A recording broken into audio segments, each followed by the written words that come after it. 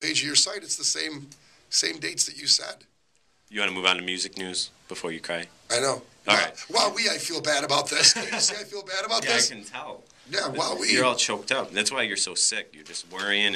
Morons, I tell you, Joshua. You know who doesn't need publicity? This lady GaGa character. But you know what? She's got this album that just came out. We'll get to the album in a little bit and just how astonishing the numbers are. Yeah, the numbers. We were just looking at numbers here in the station. Yeah. It was like, wow. Yeah, but first of all, E Street Band saxophonist Clarence Clemens is on the album. I had no idea about this. Yeah, he was called on a Friday afternoon by Lady Gaga's people, and they said she has a song she'd like you to play on it for the new album. He was like, you know what, I'm free Monday or Tuesday. They said, no, she needs you now. He was in Florida. So he drove to the airport right away. He said he almost got a speeding ticket. Flew into Manhattan, got to the studio about midnight. He's walking in, and she ran out, and she goes, "Big man," and, gave him a big hug. I guess she played him the song. She didn't give him, much, she said, just do whatever you want, play from your heart. And the song is called Hair, and it's going to be on the album, and she just let him play. Within 3 hours, they were done. But he said he was really excited. He said he loves Lady Gaga, and he was really excited that he was asked to do that. This album is more rock and roll album anyways, isn't it? I think I read that somewhere. Yeah, and I haven't heard the actual song, but it supposedly has a Springsteen vibe to it. Really? Yeah, so that's why, she wanted to have... the name of this album is...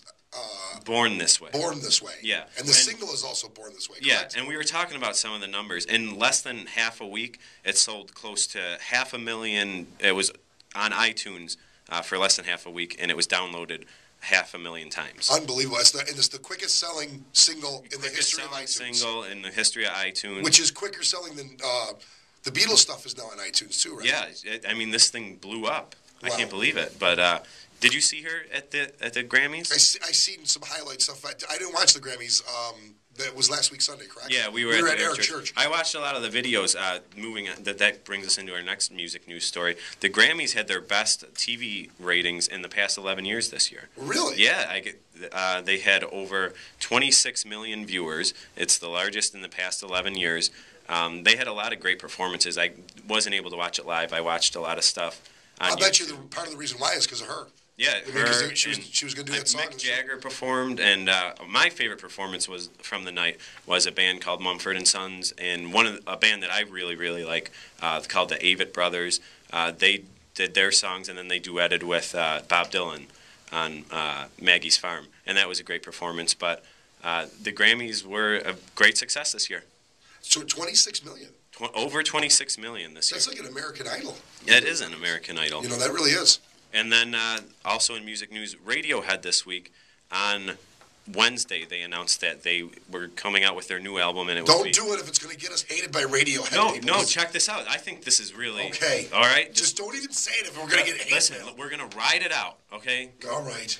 Radiohead said Wednesday that they're going to release their new album. I can't take it anymore, Josh. I can't take being called all kind of names. I know. Let me wipe your tears. They said no one even knew they were working on an album. I guess this was real hush-hush. And then they just, came out and they said, we have an album. It's going to be available for download this weekend. Really? Yeah, just out of nowhere. They actually put it up a day earlier than they said they would. And so this new album is out. It will be in stores March 28th, but it's available for download on their website right now. And I guess it comes with just a ton of stuff, over 300 pieces of art that come with it.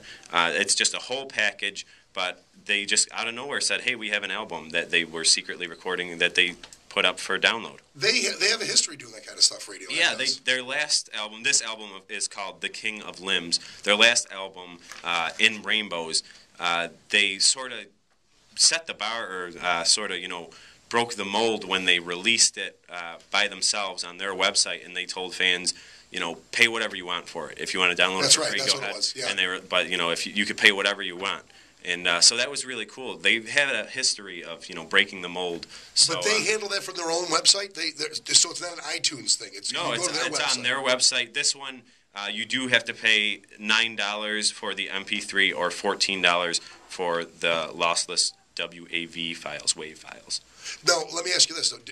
You don't, off the top of your head, I don't mean to put you on the spot. Okay. But you don't know off the top of your head how well the other album did. I don't, but I know it was very well received by fans. I don't know how it did, money-wise or that, but I know it was considered a very good album by fans, and a lot of people enjoyed it. And Radiohead is a band that their fans, I mean, all bands, their fans keep them alive, but I hate to say they have a cult following, but they're so not mainstream. Yeah, I know what you mean. It's sort of like REM. I sort of feel is the same way. Where they're not a huge mainstream band, but they just. I think REM at times had more periods of mainstream acceptance. I mean, the only song I could think of them that had any mainstream acceptance was that "Creep." And they refuse to play that. Did you know that? They won't play live? They won't play it live. I don't know if they have recently, but I know as of a couple of years ago, they refused to play it live because they didn't want to be the band, that has "Creep." Yeah. So I think that's kind of cool.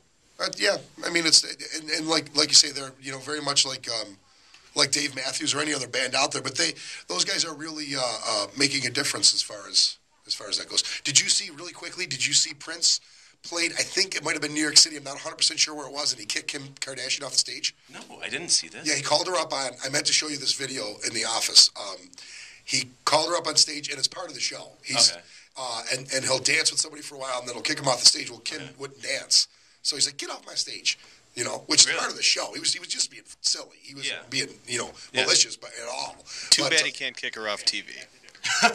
Nothing irritates me more than people who are celebrities for no reason. You know what I did hear this week, though? That she needs to be on TV. Last year alone, the Kardashian sisters made $60 million. I heard about that. Yeah, $65 million for doing nothing. And they have a big lawsuit pending right now with the company that did the visas for them. Somebody reneged on a contract, or there was some. Actually, you know what it was? Really quickly, it was the fees that the credit card company was charging. They never negotiated, and they felt their fans were being ripped off, which I kind of respect them for this. So they stopped doing the credit card, that Kardashian credit card, and now they're suing them. Really? On behalf of the fans, I'm sure they'll split that money. I'm sure they're gonna mail. The fans will get checks in the mail. Of course, signed by the Kardashians. Of course. Next week we had a great show. We've got Cory Wells is going to be on from 3 Dog Night, and a Buffalo native, Buffalo living legend. That's going to be next week. I want to thank Diva Show Band this week. I want to thank John Hutchins from Rapids Theater. Once again, folks, you're listening to Heard It on the X, and if you heard it on the X.